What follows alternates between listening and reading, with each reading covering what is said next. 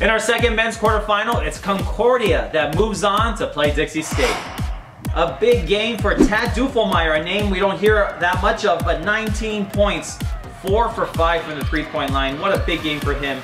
JT Roach chipping in 10 points. Jeff Gerlach also chipping in 13. So Concordia, a very balanced attack. Point Loma, on the other hand, had a great game from Preston Beverly, 21 points. And also their veterans, Josh Rodriguez, who was there last year, who led them to the championship game.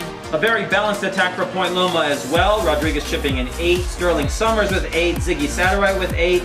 But in the end, it was Concordia who had the momentum. Concordia was dropping shots when they needed to. And in the end, a 4-point victory as they take on the Trailblazers tomorrow.